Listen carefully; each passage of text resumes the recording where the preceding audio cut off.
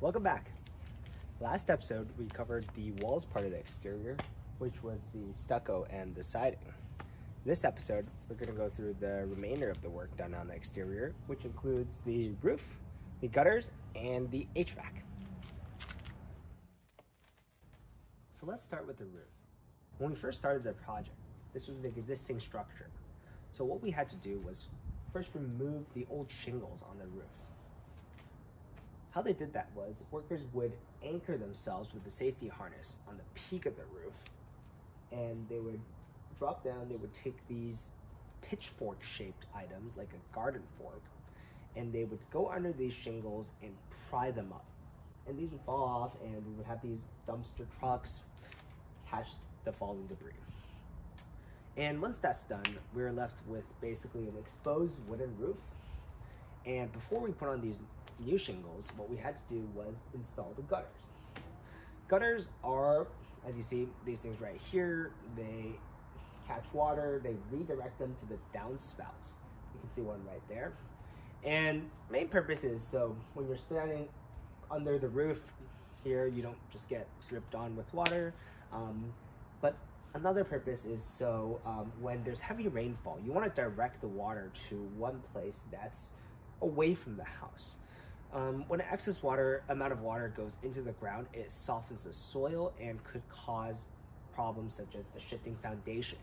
So we first had to install the gutters. They're nailed down using like a tab on the roof, and then the shingles go over them, so they had to go in first. After we're done with the gutters, what we did was they brought in the roof shingles, and this part is actually pretty interesting. They come in with a truck. It's kind of like a fire truck with a extendable conveyor belt, almost like a fire truck's ladder. So they take this ladder, they lay it on top of the roof, and they have one guy on the bottom, one guy on top of the roof, and he would basically pass these boxes of shingles using the conveyor belt to the top of the roof, where they would then strap them in for later use.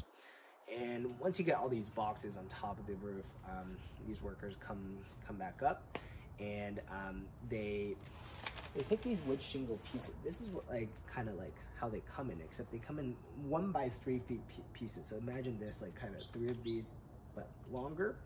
And they would come with these tabs. They take these nail guns and they nail this part in on top, and they would overlay basically many pieces of this until they fill up the roof. So it's kind of like installing tile. This is actually fairly easy. This happens in the demolition happens in like 1 day, and installation happened in 2 days. So all this was pretty quick by construction standards. I couldn't really get good footage of the roof installation because it was pretty dangerous, so I wasn't able to participate, and well, it was pretty high up, so it was really difficult to film. So I will now attempt to give you a close-up of what the roof looks like here.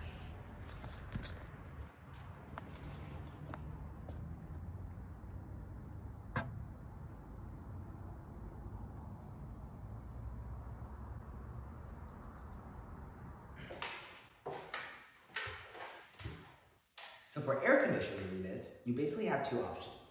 You can go with central air or ductless mini split system. With central air, what you get are basically vents on the floors, walls, or ceilings, and you have a central thermostat where you can control the temperature of the entire house. What's great about these things are that they're very easy to install. You have these vent ducts inside the walls, and you run them during framing, and they lead to an outdoor compressor unit, which basically serves to push in hot or cold air.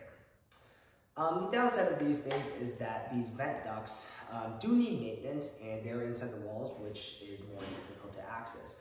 And with these things, you can really only control the temperature of the entire house all at once, so you can't control individual rooms. If you want that functionality, you would have to go with the ductless mini split system, which is what we have here. This is an indoor unit for a ductless mini split system. And what this is it's the same idea, except you don't run the line set inside the walls, you run it in the exterior of the walls. And each indoor room, which you want to control, will have one of these units, which you can turn on and off individually. So the benefit of these is that you do save on energy costs because you don't have to heat up the entire house. But the downside is that these indoor units are more expensive each, and the installation of the ductless mini split system is more expensive than central air. So this right here is the outdoor condenser unit. What this does is there's a fan and there are several coils, and it intakes outside air, it passes them through the coils to cool them, and it pushes them through the intake pipe back to the indoor AC units. And this you see here is the line set. This runs outside the exterior throughout the walls back into the indoor units. And inside this line set is basically an intake pipe that takes the air through here, and there's a drain pipe which any coolant or any excess liquids, it pushes back out. So to give you a better view, this line set runs all the way from the outdoor condenser here up the wall, across the exterior to the back of the house. It's this white pipe right here. It goes in here inside the bedroom to the indoor AC unit, and it keeps going here over to the other side to the indoor unit of the living room. So with that, we've wrapped up on all the exterior work of the house. Stay tuned next episode as we move on to the interior finishes of the house.